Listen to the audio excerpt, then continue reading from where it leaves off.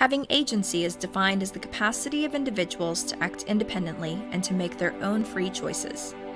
Tune in to get an inside look at the inspiring uphill climb of businesswomen from around the world. I'm your host, Cheryl Gillihan, and this is Woman-Owned Agency.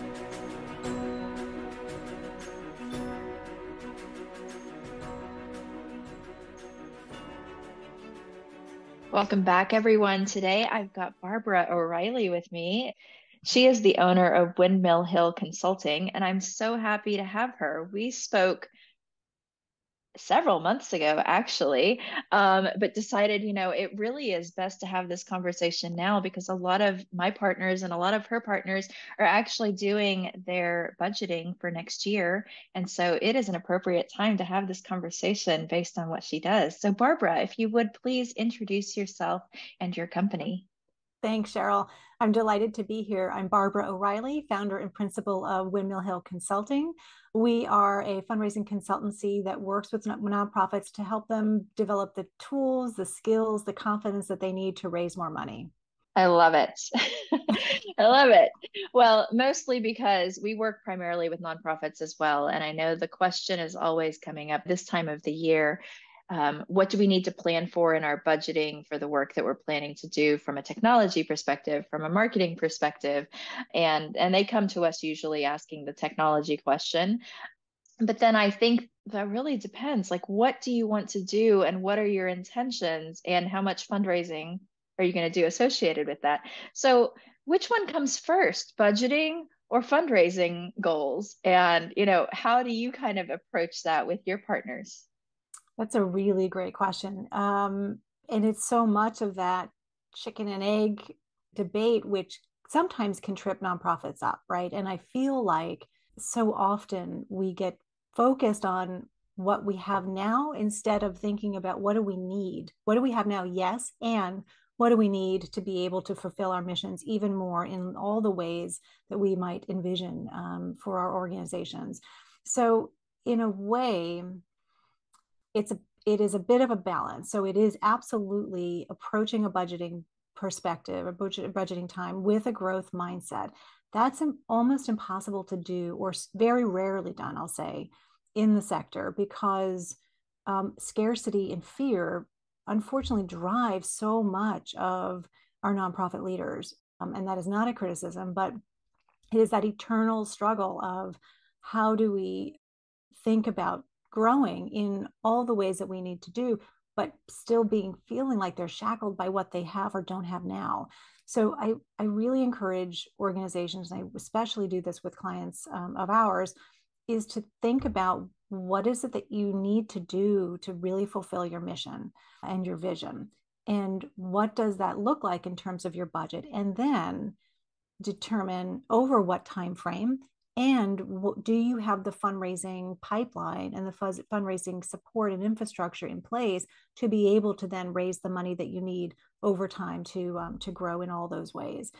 What breaks my heart so often is when fundraisers and fundraising leaders are handed a budget and saying, here you go, this is what we need you to raise this year, without any basis in trends, what's possible, what has happened in the past, without any of those fundraising voices at the table brainstorming and sort of being creative thought leaders with other members of the executive leaders to say, these are the ways that we think philanthropy can help, or these are the other revenue sources that we can be thinking about and collectively be using to raise more money and raise what we need to be moving forward in all the ways that we envision. So in a way, it's a both and. It's thinking really creatively and uninhibited in a way. What do we need for a budget, and do we have then the fundraising infrastructure? And frankly, if they don't have the fundraising infrastructure that they need for that growth, that has to be part of the budget also, because that's also where I see organizations holding themselves back, is not investing enough in the fundraising staff and tech and the resources that they need to be able to raise more money. There's so much to unpack in that answer. That's like decades worth of knowledge in 2 minutes. Thank you for sharing. And that just speaks so much to the experience that you have in this field and how you work with your clients and your partners. I'm just in awe of the work that you do. And how did you get into this? How did you decide, like, this is the path that I want to take? So my career in fundraising started, and if you speak to enough fundraisers, you'll hear, especially those of us who've been around for a while, most of us will say we fell into this work, right? And there's a whole different philosophy that I have now about an intentional career path. That's a different conversation. But for me, I was a junior in college, summer after my junior year. I was looking for a summer job. I called the Alumni Affairs and Development Office where I was going to school and asked if they had work for the summer. They did. I started working there during that summer, the part-time during my senior year, and I was supporting the development director. And I was just, writing his correspondence, doing research, helping with events, alumni events, and so forth. And I got a sort of a behind the scenes look at what university fundraising was like. When it was time to graduate, I wasn't quite sure what I wanted to do. And I thought, well, I'll stick with fundraising for a little bit until I figure it out. I ended up with a job at Harvard, working in their development office. And that set me on a whole journey of about 8 years where I really, sort of sharpened my skills and cut my teeth in all different aspects of fundraising. And I still wasn't 100% sure this was going to be my career path, but I figured I'll stick with it for a while. And as I grew in different roles, different organizations, increased responsibility, what I loved about it was helping to advance really different and important missions, helping to build and connect donors with those visions that were important to them and important to the organizations, and be able to adapt skills and expertise that I have been learning and had been learning in lots of different ways. And so for me, that's why fundraising has been such a fulfilling career. I always thought at the beginning of my career, early on, that I might want to go into consulting at some point, but I figured it was long down the road once I'd had enough years under my belt to be able to contribute meaningfully as a consultant. And so when I went out on my own 13 years ago, I felt like that was the right moment for me to be able to now give back in a different way and still develop my skills and continue working with nonprofits on these important fundraising strategies and tactics and visions. So you started in education fundraising. Did you stick with that, or is that your niche, or do you kind of work with all kinds of partners now? So that was my grounding, and that was my absolute founding days as a fundraiser. But I have since moved on. Right after universities, I worked at the National Trust for Historic Preservation, so a national organization. I worked for the American Red Cross national headquarters, supporting their international services, so global and national. And then we lived overseas for a few years, and I worked at the University of Oxford. Education, but in a very different setting. I spent my whole in-house career in big shops with different missions and different organizations. But now, as a consultant, we work with organizations of all kinds across most verticals within the sector, and I really appreciate the opportunity to be able to apply what we've learned in-house and as consultants to our nonprofit partners. That's wonderful. We also work across sectors, and people are always wondering, like, nonprofits such a big, I mean, that's like niched in, but then they say that that's so broad and that's so big. Like, have you ever considered kind of narrowing that down into a specific sector? And I've always said, well, it seems like when we work in one sector, it just blends into the need for another sector and the need for another sector. And for example, we worked on wash projects for a while. And when you provide water to a community, then there's opportunity for education. Yeah. And then when you provide education, then there's an opportunity for workforce development. And it just kind of all comes together. It's not just one sector that you're focusing in on. You're kind of touching them all when you work in a sector. For sure. And it's interesting because you're right, they're all so interconnected, whether it's global health, whether it's education, whether it's women and girls issues and so forth. And so whether it's historic preservation, which is one of my early roots as well. So they're all connected in lots of different ways. But the fundamental is regardless of the mission, donors are going to those organizations because it meets their own personal values. It aligns with them. It's the way that they want to contribute back to the communities, to their world, in meaningful ways that are important to them. And that, for me, is when I think back at my in-house career working and managing donor relationships. Those are the ones that really got me excited. I think back fondly about, meeting a potential donor, talking with them, getting to understand what drives them, where there's alignment with the organization's mission and programs, and then connecting those dots in a way that gives them as much joy as it does to the organization. That's really interesting. So being in the donor relations seat, I feel like there is a need for that abundance mindset, and maybe not a need for it, but perhaps it grows within us to have that abundance mindset because we understand the passion and the values and the heart that donors really have. But then you spoke earlier about nonprofits kind of having that scarcity mindset. Mm-hmm. And so if there is a whole department within an organization that is focused kind of on that abundance mindset, and yet an organization as a whole, especially when setting their budget, has that scarcity mindset, how do you kind of help bridge that gap? That's a great question. I would say now sometimes scarcity mindsets do permeate into the development departments, the fundraising teams, the donor relations teams. But what I will say is that internally, as teams, as executive leaders, there has to be a conversation about where this organization is going. What is it that we need to do to realize our vision? And then from that vision, walk those steps back to say, what is it that we need to have in place? There's often this feeling of competition with other organizations who are doing similar work. There's this feeling of those donors should be giving to us. Those donors gave to us, they should continue to give to us. And though I often will advise and train boards and teams that we have to remove the should from our conversations.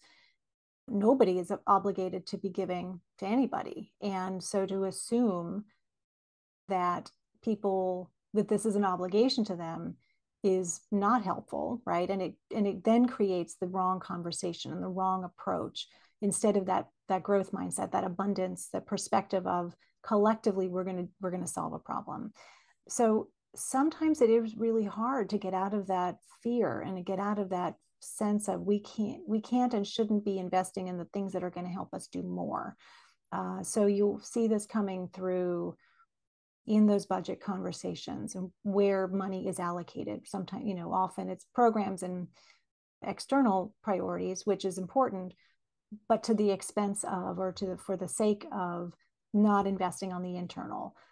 There's the whole dialogue around the overhead myth and perspectives around, ratings and, whether or not they are appearing to be lean and mean. All of that does us in our sector disservice, because if our organizations are not healthy and thriving as a whole, then we can't do the missions and the work that we need to do to be effective, to solve the problems. And in a way, a lot of times to put ourselves out of business because we've solved what it is that we were set up to do. Sometimes that's a reckoning conversation internally, as Brene Brown calls it, it's a rumble, right? And you've got to have that rumble often to ensure that everybody's on the same page, especially boards, because that's where I often see them thinking only in terms of what money's coming in, what money's going out, and where is it being spent. So having that moment to really be frank and candid about how money is allocated and for what purpose is important. And those are hard conversations sometimes. It's really hard to overcome those mindsets and to allow yourself the flexibility to think and the freedom to think a little bit more with a growth mindset. Yeah, that's so important. And not just for nonprofit businesses, for-profit businesses as 100%. well. I mean, it's been incredibly important for my organization to have that growth mindset and to be thinking of that and to be really intentional about our vision and how we want to invest our dollars.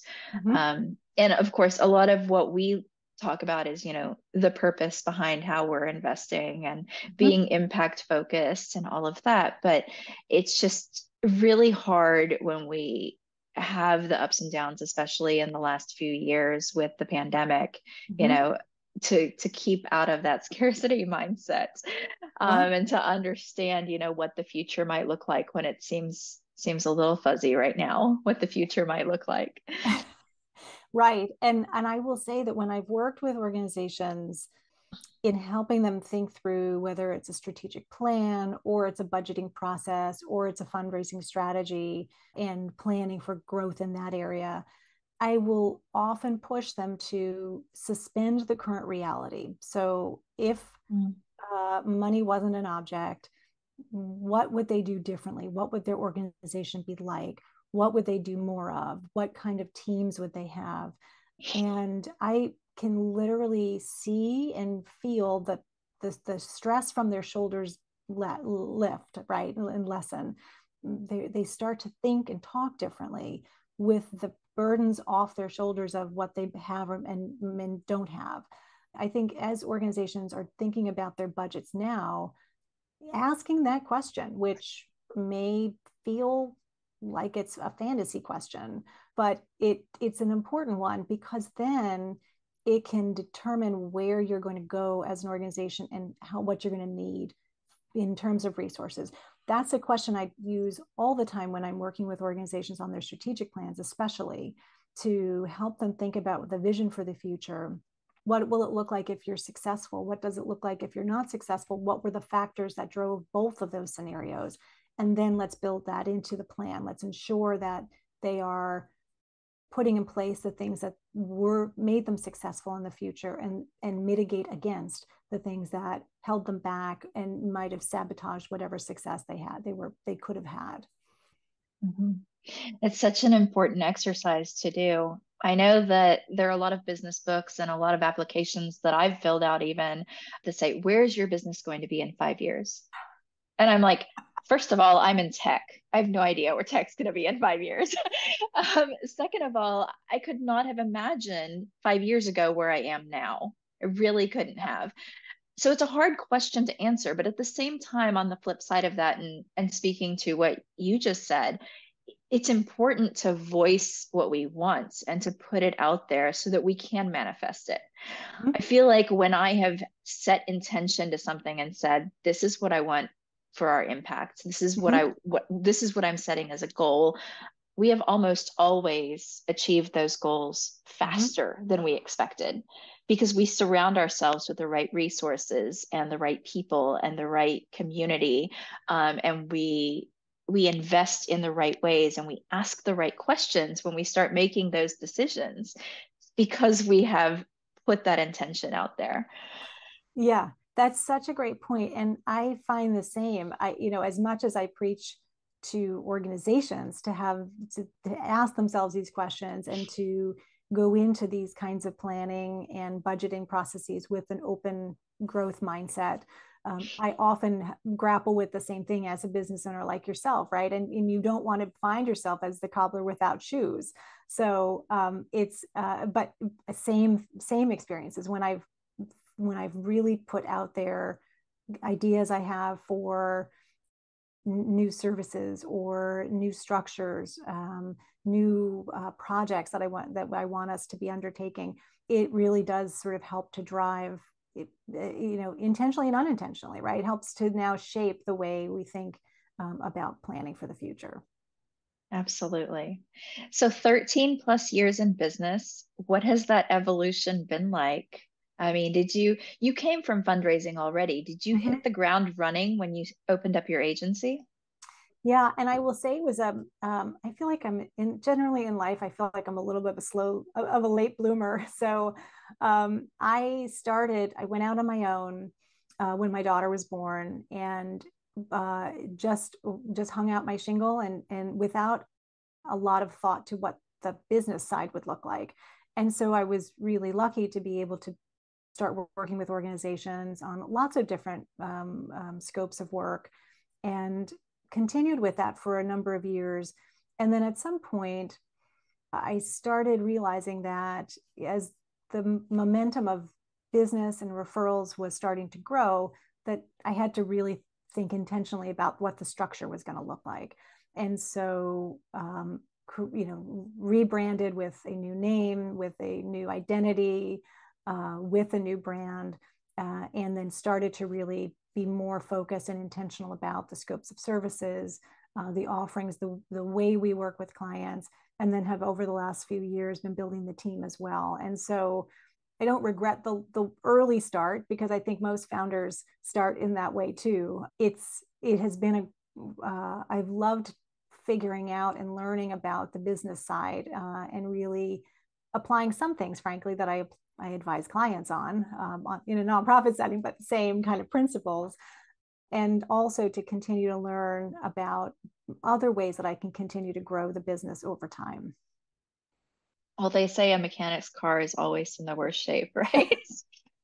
Right. I mean, I will say that like our website hasn't received an update for a long time because we're busy working on clients' websites. Right, exactly. That tends to happen. And it's funny because I will go to talks and somebody will say something and I'm like, well, of course I know that. I mean, that's what I do for clients. I know that I'm supposed to do that, but whether or not we've done it for ourselves is another story. And so there is that time of like reality check. I need to do these things for myself as well. For sure. And I've been working with a business coach for a number of years now. And sometimes some of those conversations, it is exactly like, oh, the light bulb's going off. Yeah, flip the roles here. This is what I would be advising a client on, just different setting, right? And so yeah, I've had many of those moments. Yeah. That's why even if we're a coach, we need our own coach. Just as a Exactly. reminder. Yes, that's right. To have that accountability partner, that, that guide, that sounding board, for sure. Well, is there any significance behind the branding and the name Windmill Hill? That's a great question. So because I mentioned I got my start at Harvard, I spent 8 years there. I often would look back on those years as where I really got exposed to fundraising at, on that level in all those ways. And have, I really value that experience, being there. And so when I was thinking about the name for the company, I wanted it to be something that was not always necessarily tied to me and my identity. Of course, I'm the driving force behind it, but I didn't want it to be limited to just my name. So I thought about it and did a little bit of sort of digging around and realized that John Harvard, when he emigrated from England to Cambridge, he actually lived in a place in Charlestown, not far from Cambridge, that's called Windmill Hill. So I thought, well, that's perfect. And ironically, I didn't know this at the time, but there's a place in England called Windmill Hill. So they're sort of twinned. And we spent a number of years living in England. And the first place we lived here in the DC area, when we moved here, there's a park in the city where we live that's called Windmill Hill, which I had absolutely no idea about. So anyway, there's some funny little connections that link a lot of different chapters of my life together. And so when I hear and when I see the name and I say it, it reminds me of my starting point and my grounding. For me, that was the significance. Thank you for sharing that. And how wonderful that it like just keeps coming up in your life. That's amazing. Well, we're coming to a close here very soon, but would like to know, are there any speaking engagements coming up, any new services, or anything that you would like to share with our audience? Yeah. So I've got a busy fall coming up for some webinars. I don't think nothing in person. It's a number of webinars. You'll be able to find them on the trainings page on the Windmill Hill Consulting websites, whillconsulting.com. And I do know I've got a bunch of things coming up in 2023 that's already starting to book. So the trainings page is definitely the place to be able to find all the up-to-date opportunities, both for in-person and virtual. Now, do you have trainings, like are there previous webinars that are recorded that are available for people to look at? Yeah, so there's a toolkit, a fundraising toolkit that's on the website. You can access it by just adding your name to be added to the mailing list, and then you'll get a welcome email with the information. And there are some recordings from previous webinars. And then on the podcast page on the website, there are a bunch of podcasts that I've done. This one will be there too, and it will, and you can find some of the podcasts there too. Wonderful. I'll definitely share that. That's great. Are there any other women-owned agencies that you would like to give a shout out to today? My goodness, there are a number of them, but two that come to mind are two good friends. One is Christina Taylor of TaylorMade Experience. She is a DC area-based fundraising events and events management team consultancy. And then the other is a company relatively newish called Barlele, founded by my friend Taylor Shanklin, who is just an incredible marketing and creative mastermind. So both of those are, personal friends and colleagues. And I have high respect for the work and the quality that they deliver to their clients. Yeah, I love lifting up other women-owned agencies and other women-owned businesses. We really got into this because we were measuring how many women-owned businesses we were working with. And of course, we support women-owned businesses, but the number when we actually measured was dismally low. Wow. It was 3% of the suppliers and agencies that we work with were women-owned. And I said, how could that be the case? Like, that's way too low. Yeah. And it's just that we were not asking the questions at the right time. And so featuring you, Windmill Hill, and these other women-owned businesses, I feel like it's just really important that we continue to share these out, because it's not that the resources aren't out there, and it's not that we don't want to support these businesses. It's just sometimes we don't have those resources at our fingertips, and we're not asking the right questions when we're making those decisions. That's right. No, I totally agree. And I feel like there's greater power in us, in all of us lifting each other up, right? In all the ways that you've just described. So thank you for the opportunity to give a little shout out to two women business owners I really admire. That's wonderful. And I'll definitely look them up as well. So thank you so much for sharing your knowledge with us today. It was just a small peek into what you do. But like I said, in some of your answers, I could just hear the wealth of knowledge that is behind that, and the wisdom of many years of doing this. And I really appreciate it. I know that our clients are always fundraising to make sure that they can afford the impact that they want to make, but the technologies that are driving some of that exponential impact. Mm-hmm. And, when they come to ask, well, how much is that going to cost? We're always asking, well, how much do you want to invest?